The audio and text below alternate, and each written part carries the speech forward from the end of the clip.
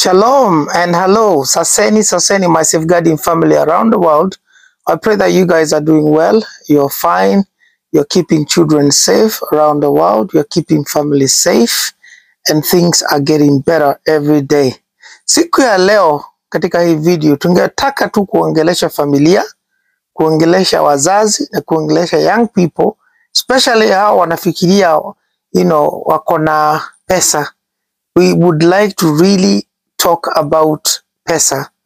Pesa imeongelelewa katika Biblia na Biblia inasema pesa ni mzuri sana, but it can also be a source and a root of all evil. Money is good. It answereth a lot of things, but it can also be a source of issues and problems. Boniface. Katika hii issue yako na Ruth, why?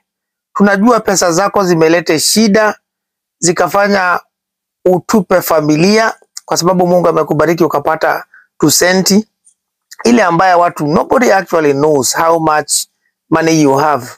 Unaambia tu watu wewe ni tajiri, wewe ni umetengeneza pesa, but nobody knows actually how much you know. Hata hujaiambia watu hizi pesa unasemanga wewe ni unaitangwa na Director J, our brother Bill Gates.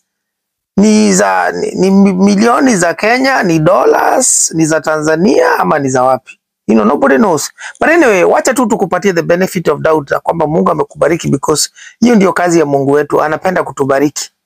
But ukibarikiwa na Mungu, sio ukuje tena ufanye hiyo pesa iwe Mungu. Iwe pesa hiyo ndio utakuwa sasa unasumbua watu kila siku, naye unatukana watu, unaudhi watu, mpaka wazazi wako, mama yako ule amekuzaa, mpaka mama yako mkwe, the mother of your wife, ule ambaye amekuzalia watoto.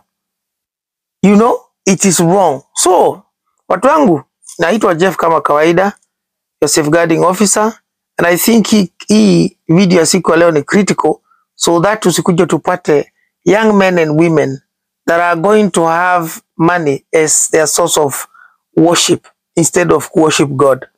So Boniface siku ya leo aliweza kufika katika ofisi za True KTV, akaweza kukutana na Director J, akamwomba Director J ampigie simu mama yake, manake amekuwa akijaribu kumpigia mama yake simu, mama yake anakataa kuchukua simu kwa sababu ya vile alimtuzi, vile alimuonesha madharau, vile alifanya tabia mbaya pale pamoja na aliyekuwa side chicken wake Ruth, ambaye sasa wamekosana, hata hawaonani, hata hawaongeleshani. And of course, kwa sababu ya heshima ya Director J, mama ya Boniface aliweza kukuja pale. Boniface aliweza kuomba msamaha ambaye ni ya juju. For me, that was not a proper apology. Ukiwa umetukana mama yako na umefanyia mama yako mambo kama yale Boni alimfanyia na madharau, hayo yote, I think you deserve to really go before God first. Also, mama yako akifika pale, amekulea, amekuzaa, ulinyonya, mpaka ukakuwa mkubwa, akakusomesha. Huyu mwanamke amesomesha Boni na pesa za marikiti. According to vile mama ya Boni alisema, baba ya Boni alisema hataki story zake, kwa sababu nafikiri alikuwa ameanza kuona hizi tabia za Boni. So the apology that Boni really gave to the mother there, it's for me water based. It's nothing. Angefaa nyenyekee zaidi, ambe mama yake msamaha, so that the blessings of God upon his life can be restored. Na sio vibaya, hakuna mtu hawezi kosea, na hakuna mtu hawezi shikwa na upuzi yake, especially ikifika ni pahali pa wasichana. Sometimes women make men go crazy. So, but anyway, we can continue to thank God, because at least somehow he apologized. And mama yake pia akamwambia, alikuwa ameita mama yake Purity. Boni was not aware. Yeye alikuwa na expect waongee na mama yake hapa peke yake, but mama yake alikuwa shaita mama Purity ili wakuje waweze kuangalia. Shida ya Boni hapa is what we've been expecting, and I know most of you have been expecting that Boni is going to come back to his niece. Sasa vile Ruth ameenda na mama ya Ruth wamekosana na yeye na Ruth, we knew he's going to come back to his senses, na atakimbilia kuomba Mungu ili arudiane na familia yake Purity na watoto wake. Everybody knew this was going to happen. This was going to happen. It has come. It is here. That is the truth. Alatarudi back, aanze kuomba msamaha, na sasa of course anataka mamake amsaidie ili aweze kuchukua Purity back, warudishie familia yake, because ameona kule kwingine amekuliwa 3.5 million according to him, na anadai atawapeleka mama ya Ruth na Ruth kotini. sababu amemkulia pesa mpaka watoto wao wengine wale amesomesha. Anyway, so mama yake of course amekuja hapa na akaongea na yeye akamwambia it is very bad, tabia zile amekuwa nazo na nini na nini.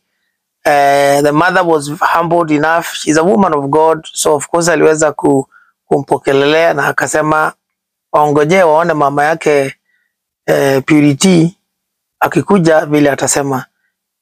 Shida ya Boni hapa ni ya kwamba alijua kwamba Purity ameshafunga virago and I think ametoka Nairobi ameelekea kama ni kwenda kukaa na mama yake, na alianza kuhofia mambo ikifika hapo of course itakuwa kitu ngumu. I think shida ya Boni alikuwa anafikiria Purity atamuongojea hapo akimfanyia madharau, anamtusi, anamchapa, anamuita mtu mchafu, anasema hajui kuvaa, anasema hajasoma, eti hana maadili, anafaa rudi kwa mama yake afundishwe maadili. Sasa vile amefunga virago na anataka kurudi kwa mama yake akakae huko Geshagi kuliko akae Nairobi, Boni sasa tena hataki hivyo. Anataka saa warudiane. Of course this is a beautiful mother of Purity and Purity hapo. The picture on your right hand side unaona ni ile Purity alikuwa analia sana baada ya kutukanwa na Boni sana, kuitwa takataka, kuitwa mtu mchafu, hajasoma, hajui kuvaa, ni nini, hana tabia, all those things. Ingine ni ya juzi wakati of course waliweza kugundua kwamba Ruth amemkataa na vile Ruth amekuwa akimfanyia, and in the middle that is the picture of her beautiful mother. Of course huyu mama alijaribu kuita Boni kuja hapo aweze kuongea na Purity, alafu Boni akakataa kuja. Leo alidhihirisha kwamba yes ni kukataa, alikataa kukuja, kwa hivyo ni tabia mbaya. Manake ukiitwa na mama mkwe at least hata ange show up ama hata achukue simu aseme ameshikwa na shughuli whatever, lakini kuwakalisha pale kwa ofisi za Director J na akatae kuja na alikuwa amesema atakuja, that was a wrong thing to do to your mother-in-law. Wakati mama alifika pale of course alikuja akiwa prepare. Of course ameweza kuongea na the daughter, she had been given everything. Alafu pia ameweza kukaa chini na Aibu, ameweza kukaa chini na Director J. So there is nothing that mama Purity haelewi, na anajua mtoto wake amepitishiwa through hell na Boni, amefanywa madharau, amechukuliwa kama takataka na Boni. Boni hamtaki. Boni ameona sasa huyu anafaa tu arudi kwa mama yake. So of course walikaa pale and wakaanza kufanya kama kesi kidogo pale, lakini sasa ile shida ilitokea pale ni vile Boni alianzia kuongea kuhusu pesa zake. Boni alikuja akasema live ya kwamba yeye amenunua, alitoa mahari kwa kina Purity, alimpelekea mama yake mahari and therefore Purity amemnunua. Purity is her property. Mama yake Purity alisikia hivyo ni kama alitaka kuruka juu, akamwambia huwezi kununua mtoto wangu.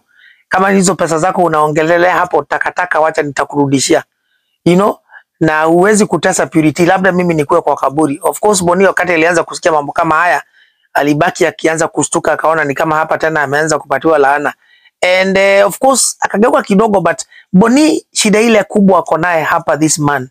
And I pray safeguarding officers, safeguarding men, safeguarding young people. Tafadhali mtu usikuje uanze kuchukua pesa design hii. Ukikubali pesa ikue sasa imekuingia kwa kichwa unaanza kuiabudu, because Boni anaabudu pesa yake.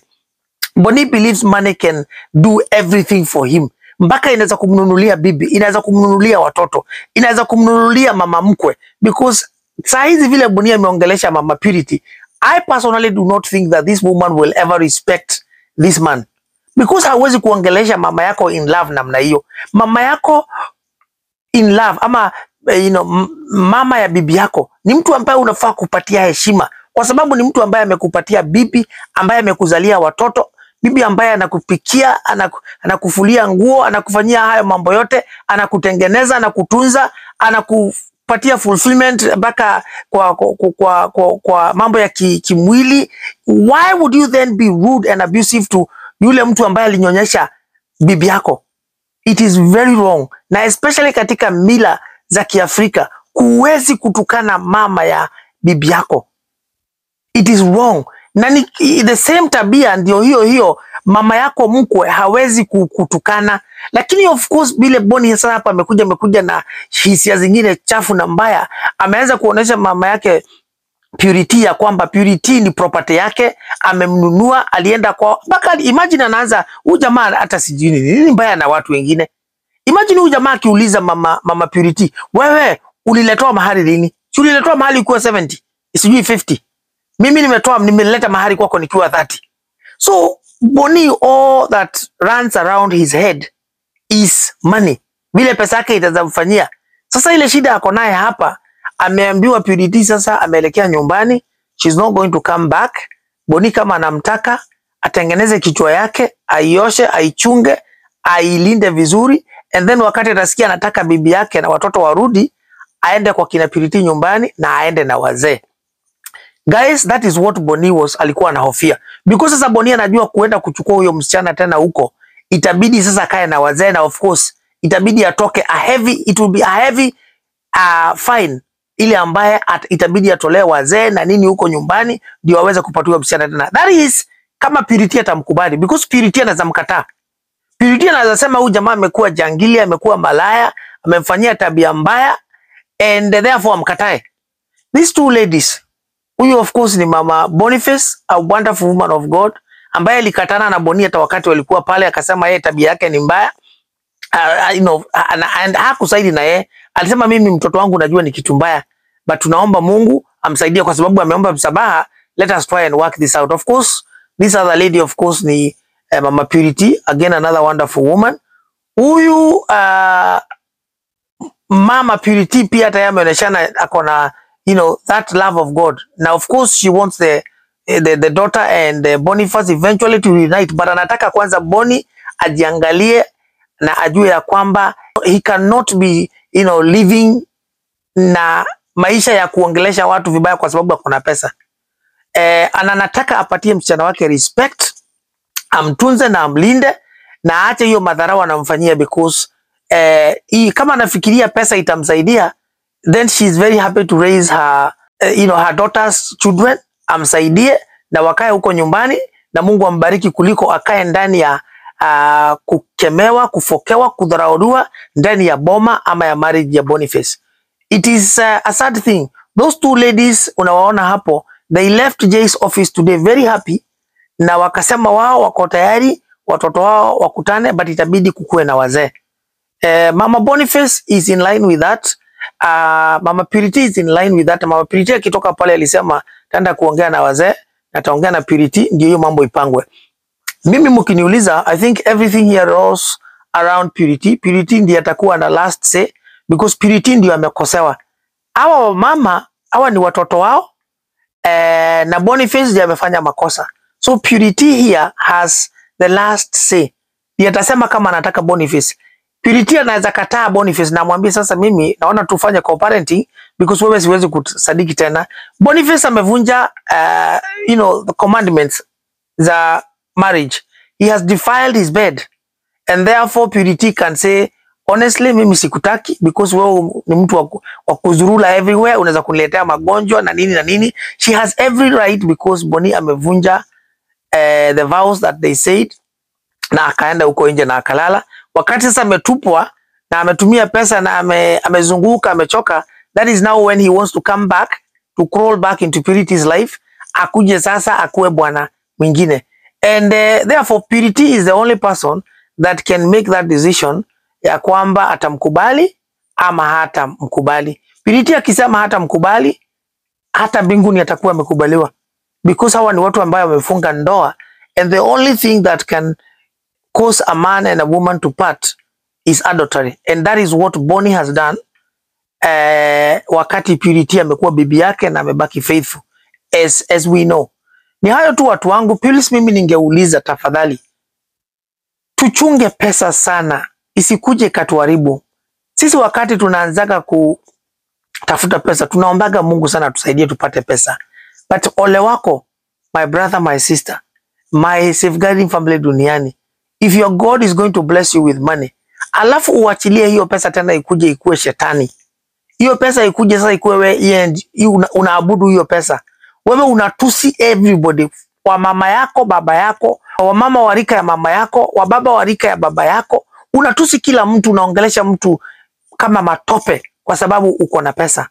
I pray that night that day, that evening, that season will never come into your life, because when that